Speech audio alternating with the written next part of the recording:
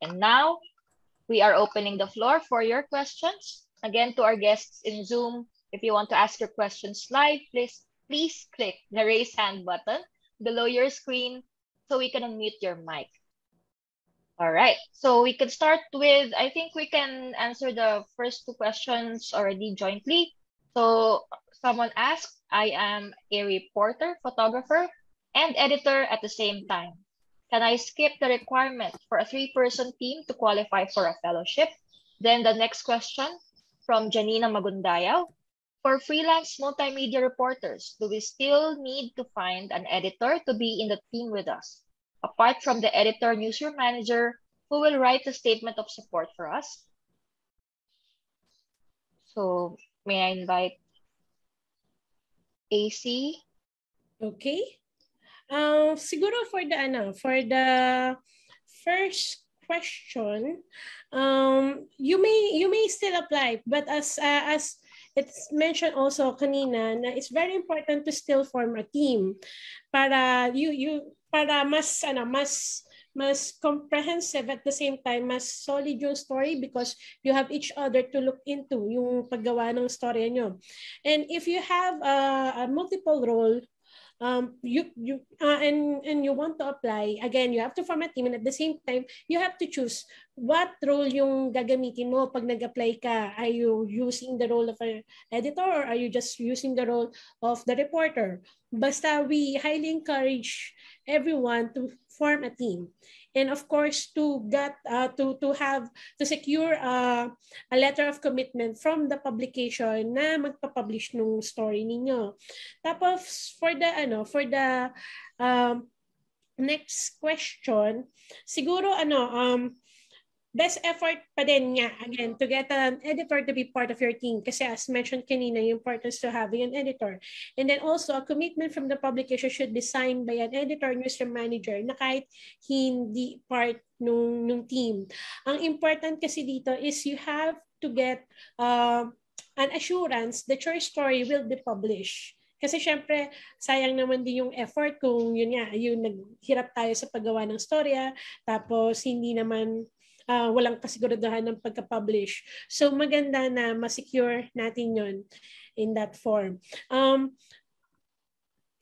Maybe Chris and also Josette can also add on that.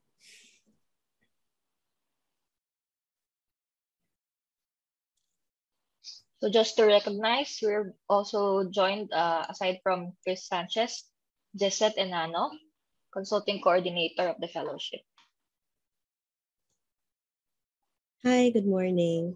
I just want to emphasize yung, actually, okay naman na yung response ni AC dun sa question. Pero I just want to emphasize how important it is to have an editor in the team.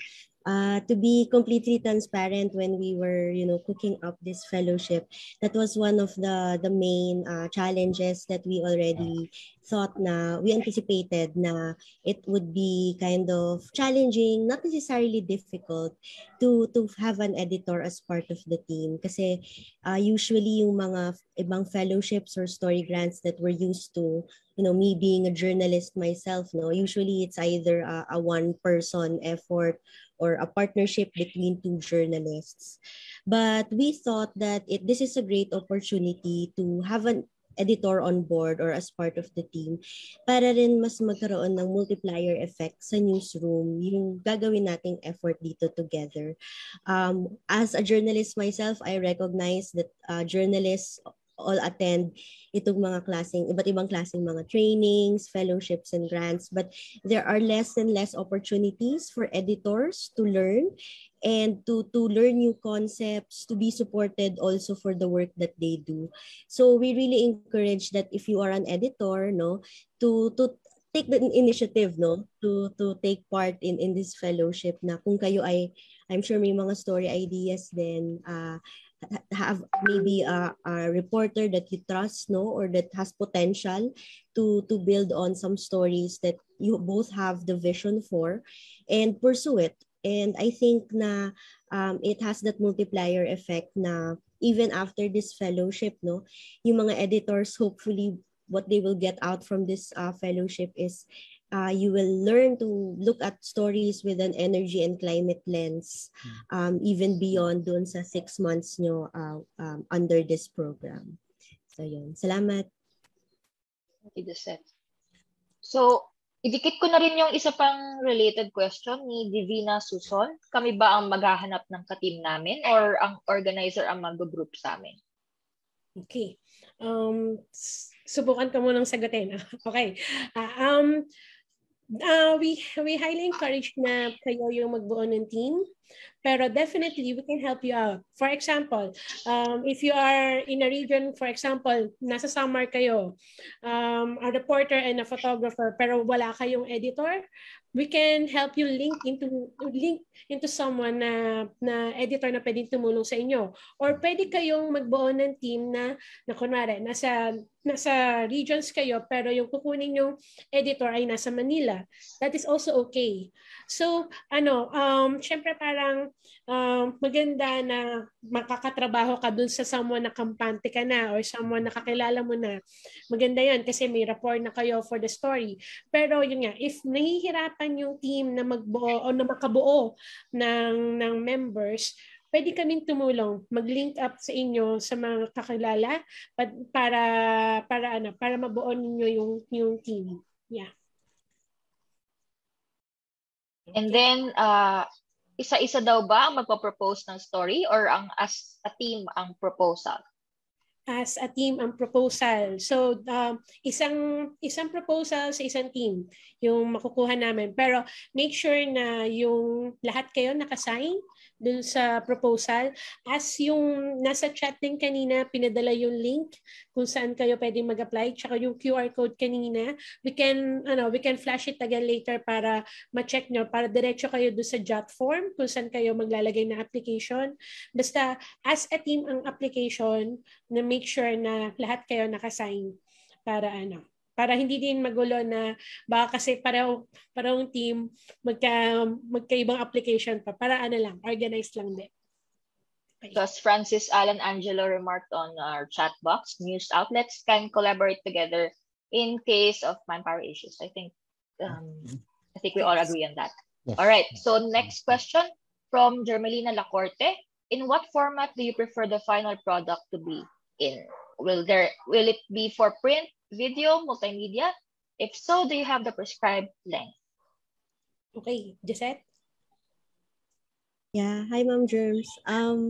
Yung sa sa final output, wala pong prescribed length, wala rin pong required number of stories. So it really depends on your story proposal. So let's say that your story proposal requires a multimedia aspect to it, no? Meron po kayong short video or photos, then great. That's your discretion po as journalists and editors, as the team. So we welcome all formats po. If you're working for a newspaper and you're more you're more for print or for text, then go ahead po. But syempre, it will be much better if there are photos to accompany your story. Kaya po dun sa part din ng team ay maganda po sana kung meron kasamang photographer, photojournalist, or kung kayo po ay multimedia reporter, meaning kayo rin po yung kumukuha ng litrato or nagvi-video din po on the field. So, ito po ay parte ng story proposal. This will be your discretion kasi kayo po yung nakakaalam kung yan yung best na story treatment. If the story is best told through photo essay or even a short documentary or even a podcast series, we actually are very much open to all kinds of formats because we really want to encourage na ito pong mga klaseng stories go beyond yung usual lang na formats that we see, that they are digestible in different ways so that when we publish them and when we share them to yung social media po ng fellowship and then eventually sa iba pang mga international partners of the ICSC, maganda at mas marami po yung reach po niya. Siguro unahan ko na rin din, sagutin ko na rin yung isang question dun sa baba from Miss Jerry Mara Manuel. I'm sorry po kung na-mispronounce ko yung name. With regards po dun sa pag-attend po nung sessions, no? So, the classes, so parang yung simula po kasi, of course, if you recall po, no, this fellowship is not just for the specialists. It's not just for the energy reporters. So that's why we're starting it with a short course para to get everybody kind of on the same plane, no, on the same field po, no, na we all know the terminologies, we understand what energy transition is all about in the first place, what is renewable energy really, what are really our problems relating to energy and even in relation to climate change. So yung ito pong short course na ito will be just in the first 5 weeks of the program. Ito po ay if we get all the proposals early and we get to decide yung mga fellows po who will join us for this fellowship, then we'll be having it most likely by the month of June. And then by July to October, that's the time when you will be on your own po doing your own story. So mas maganda po na lahat po ay ma-attend ng sessions or classes para po ito ay learning experience po para sa lahat. But siguro po just to share po, no, so the plan for the classes is it's going to be both synchronous and asynchronous. So kami po ni AC who we are creating po the modules and everything. We are both teachers. So and we are both journalists. So we are wearing a lot of hats at this point. So we are wearing both our third teacher and journalist hat po, no, in creating this. And we understand po, no, na bilang mga journalists minsan mahirap pong pagsamasamahin tayo sa isang schedule, no.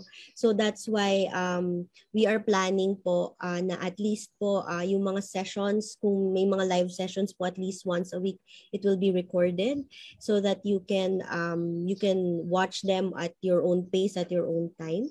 And then we are also preparing modules po that you can, and readings po and other materials po that you can read and learn from again at your own pace. So ang mahalaga lang naman po dito ay maging learning experience po siya sa ating lahat.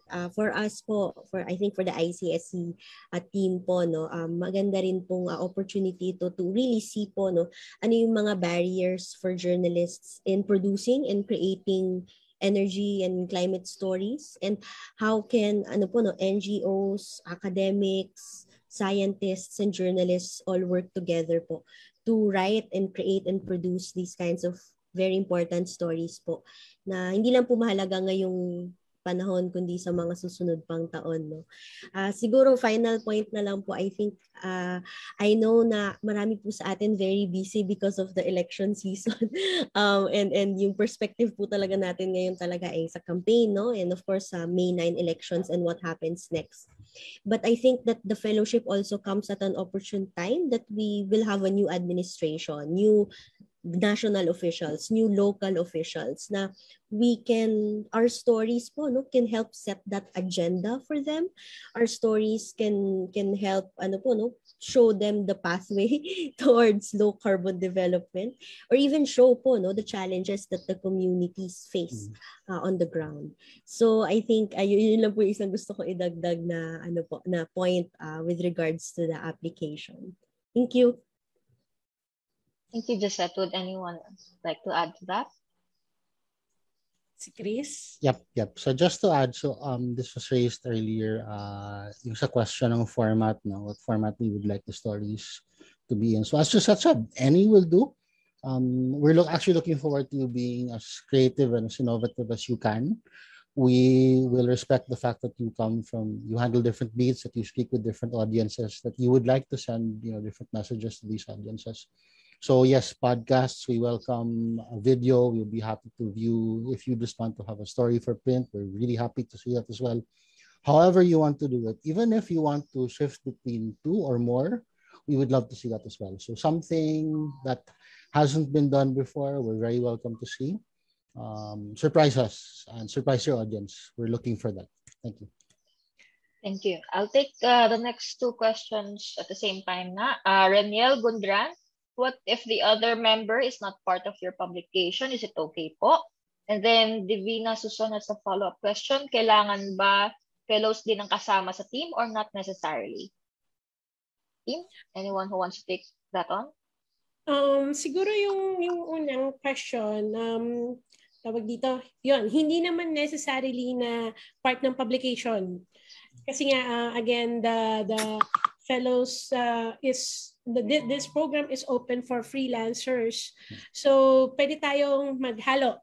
Kunwari, ikaw yung staff writer, tapos you want to tap a freelance photojournalist or a freelance multimedia reporter, pwede yun.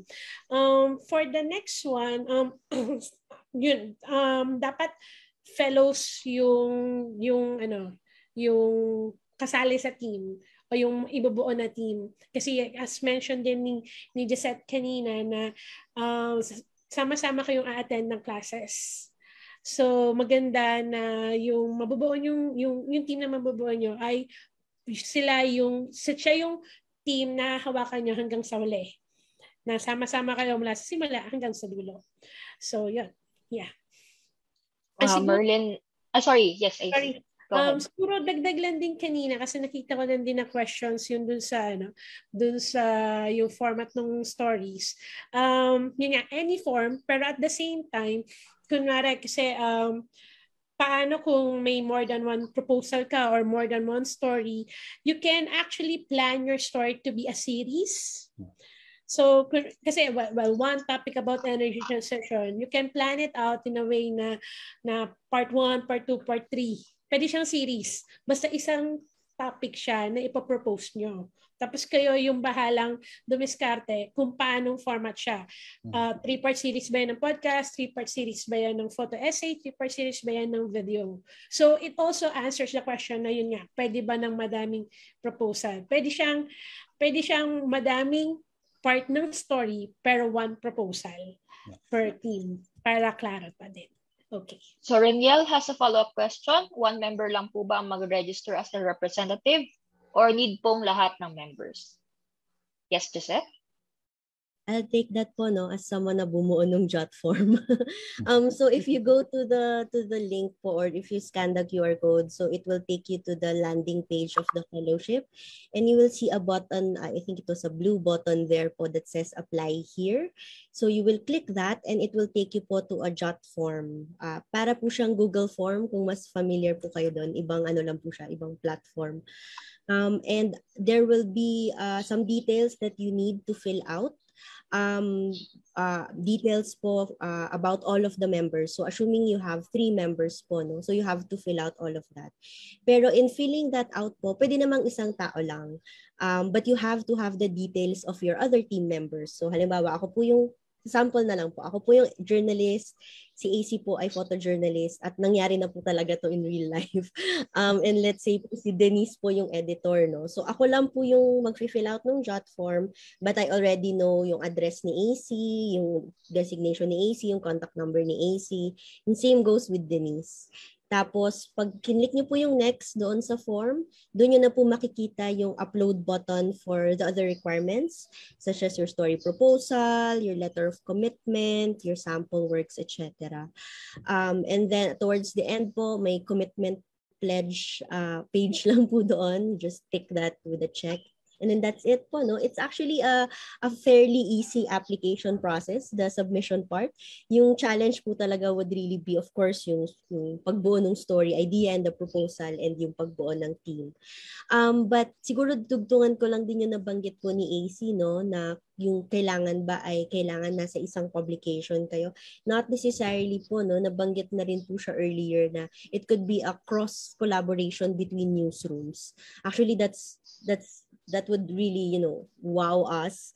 Kasi in the Philippines po kasi, again, speaking as a journalist, wala pa po tayong strong na kultura ng collaboration eh. So that's why I think this is a good opportunity that let's say you are a newsroom from Zamboanga and you want to collaborate with a newsroom from Cagayan de Oro na may mga similar issues or stories po doon na gusto niyo i-explore, then go ahead po, no? Or, be more innovative or even more, push the envelope even more. Let's say you're a newsroom from Visayas and you're seeing, let's say, coal issues also in Mindanao, similar energy issues in Mindanao. Then you can go ahead po and collaborate also, no? So, yun po yung mga some ways of going around it that are not very common in other fellowships or story grants, I think. But I think this is a good opportunity po na in a way that since this is the first po, no, the inaugural fellowship, marami pong leeways of change, of flexibility, also from us po, no, from the organizing team. So if you have any questions, we are more than happy to speak with you, to chat with you through email. You have po the email in the chat box. I think it was flashed earlier as well. And also on our Facebook page, you can chat with us. And AC and I po, we're reachable naman almost anytime. Thank you. Thank you, Gisette. Someone's asking, can we send multiple proposals? Parang kanina nabanggit ko, make it just one per team. Pero you can again work around it to make it a multiple stories. So parang siya, para malaking tulong din kasi yun sa team eh.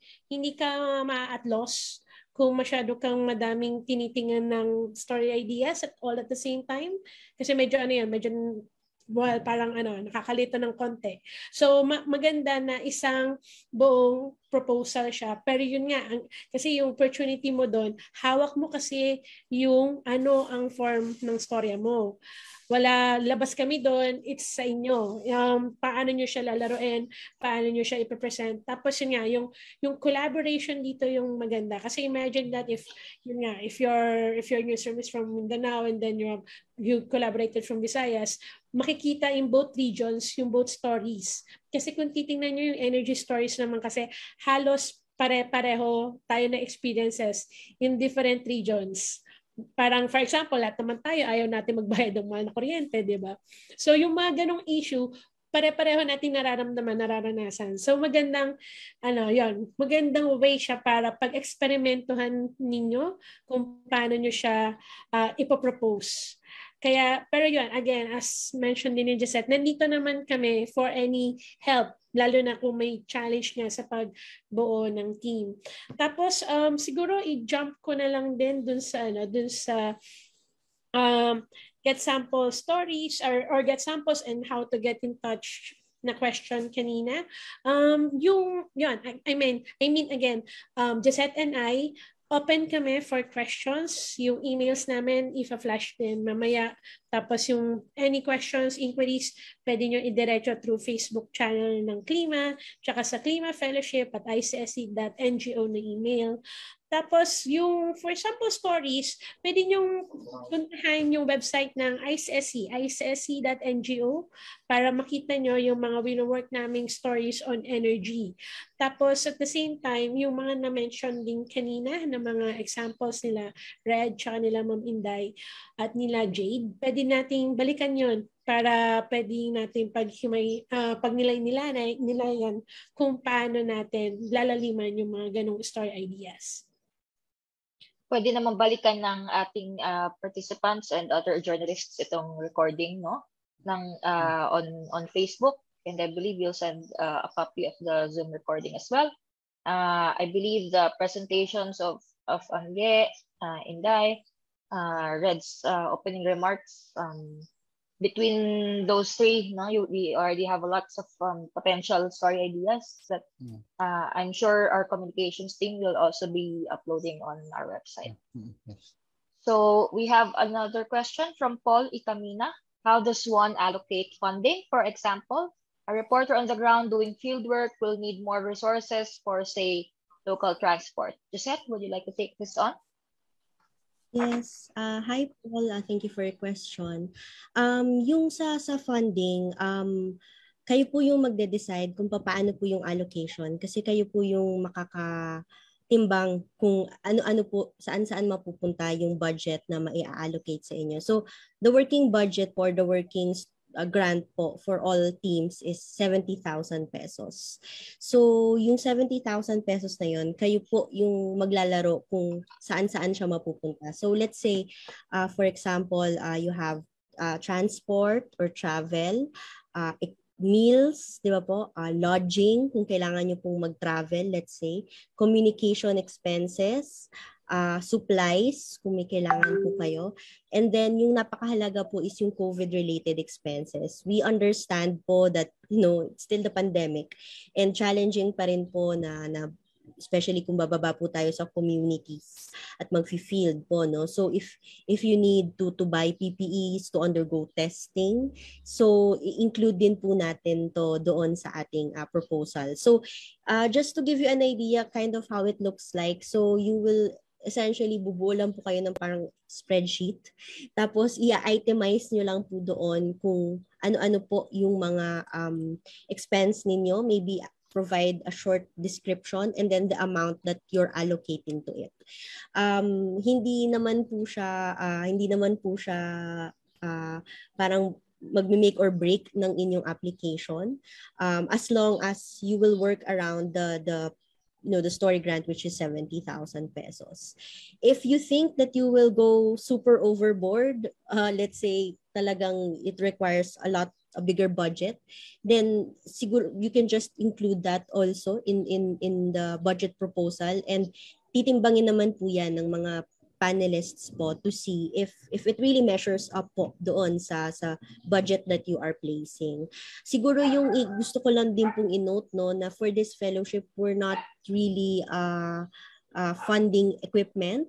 So make sure lang po na yung budget proposal nyo, hindi po yung malaking chunk ay mapupunta sa pagbili ng camera, sa pagbili ng recorder, ganun po. Kasi somewhat po we're expecting that you have this equipment. But we're also aware po that this could be something that you would need for your so you can include that. Pero we still want to see po that the bigger bulk of the reporting expenses would really go into the reporting. And that also includes if you want to place it po, stipend especially for freelance journalists here po, no. Now we understand na ako as a freelance journalist, yung labor ko paarawan, mahalaga din yun na nababayaran. So definitely that's also something that you should place. So ayun, kayo po yung magde-decide dun sa budget. But once again po, no, the working budget is 70,000 pesos. You can, if you need to go overboard, then you can just place it there and put a short justification why. And yung mga panelists and organizers na po yung titingin at magtitimbang if the budget would be approved or not. Thank you. I have one more question here, unless we have video friends who are still thinking of questions. We have a few more minutes, so just place your questions here or raise your hand. So my last question here on my screen, are we just focusing on energy transition? What if my proposal has a climate change angle with it? Is that okay? Yes, Chris? Yeah, I'll take that one. Thanks. So we are focusing on energy transition stories now, as we mentioned earlier, but there's a lot that energy covers. No? And this is also why we're confident in reaching out to people for whom, for whom this isn't their beat. No? It's an all-encompassing topic. It touches on so many issues. So climate change is just one of them. Lifestyle can definitely be another, for example. So yes, energy transition, but climate change is also possible. It will depend how you pitch it to us and how you plan to develop your story. Again, we're looking for something innovative. We're looking for something creative. And how you link the two will also be a factor. So yes, you, the long and the short of it, yeah, we're perfectly happy to see you pitch that to us. Thanks, Chris. AC, Gisette, thank you also to everyone who pitched in their questions. Chris, I'd like to invite you to stay on. Oh, we have one more question, if that's all right, from our friend Ben Cyrus Eliorin. Sorry. Dapat ba ma-publish ang work? For AV, what are the platforms? Pwede bang YouTube channel? Okay, ako na siguro sasagot kay Bensay. Salamat sa pag-attend. Yung dapat ma-publish yung work. yung story na magagawa ng team for this fellowship. Kasi after you got selected, you will sign a contract with us ng commitment. Parang is a commitment contract na you will finish the program and you will have to publish your stories. For AV, what are the platforms? Yes, pwede ang YouTube. Lalo na kung kung video series or video documentary yung gagawin ninyo. So, pwede din ng FB page, lalo na, di ba, karamihan ng mga news agencies ngayon ay may FB, may mga Facebook pages na. Definitely, pwede yun na maging platform ng publish stories. So yun, pwede siyang it depends on the team on how you will propose your story kung paano din siya lalabas. Pero maganda yung point na yun ni Bansay kasi parang when you do your proposal, you also have to think of ano yung output na niya. Paano siya, ano yung magiging itsura niya. Kasi your proposal naman, once you got accepted, we will help develop it together with the panelists. So from time to time after your 5 weeks online classes, hindi naman kapag kunwari sinabi namin July, yan, pwede na kayong gumawa ng story. Hindi ibig sabihin na iiwan na namin kayo. Hindi. We will always be there to guide you if you have questions, lalo na kung ongoing na yung story making. Kasi as Josette mentioned also, we have this previous experience also sa mga previous grants na importante yung guidance with the organizers. So if you have difficulties habang ginagawa niyo yung kwento, nandito naman kami to guide you. So yeah, Josette. Ay, yes. Susugan ko lang yung binanggit ni AC, no, na will always be there for you. Ano lang po, no, so once yung proseso po kasi, no, so once you apply, no, and you pitch your story and then you get accepted as a fellow, so you will go through the short course. And then after the short course, which will run for about 4 or 5 weeks, you will get the chance to revise your story proposal. Kasi ang assumption po natin is dun sa after ng 5 weeks, mas napalalim na po yung understanding natin ng energy, ng climate, ng low carbon development. So you will have the chance to even make your proposal even better. And then you will be presenting this once again to the panelists. Yung same panelists po na nag-accept sa inyo sa application will be the same ones na will give you more guidance. And this is an esteemed panel po of veteran journalists, editors, and communication experts. We are so honored to have them as part of this fellowship. And then throughout the entire process, from July to October, andyan po kami ni AC, no? So if you need, as asked here po, no, assistance in anything po, no, we'll be happy to guide you. With regards po dun sa pag-pitch ng story sa publishers, when you apply po, no, you have to already include a statement or a letter of commitment from a publication. So you should be able to secure that even before po you send in your application because it is part of the application process. But in the future po, no, if you may want to pitch it to other publications, kung part na po kayo ng fellowship and you want to also sell it kung baga sa iba pang mga publications, local and international, I think AC as our veteran media coordinator will be more than happy po to help you in that regard. So ayun po. Salamat. From Reniel Gundran, when will be the pitching day? Reniel, so magpapasa kayo ng story proposal, di ba? And then if you get accepted, you will go through the short course. And then after the short course will be the revision and the parang polishing of the story proposal. The first story proposal din na sinubmit nyo unless you feel na you want to overhaul the entire thing. So we expect that will be around July, just before you embark on your fieldwork process itself.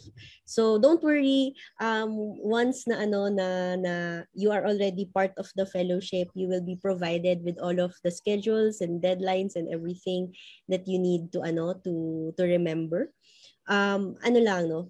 I-hurdle muna natin yung first part of that process, which is forming a team and making a kick-ass, sabi nga ni Sir Red kanina, no? A kick-ass story proposal. We're excited to see your stories. So Bensai has a follow-up question. Can we submit multiple story proposals? Baka pwedeng pa-reiterate na lang, AC or Gisette.